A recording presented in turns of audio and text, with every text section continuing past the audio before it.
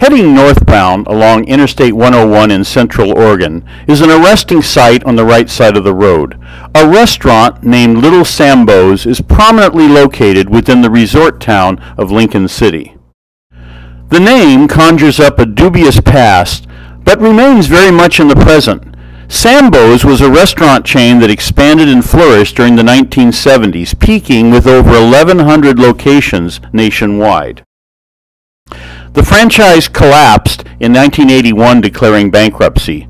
2 Sambo locations remain: the Pioneer location in Santa Barbara and this one in Lincoln City. Both were founded in 1957. The Oregon location has repeatedly distanced themselves from the former franchise due to the negative racial implications.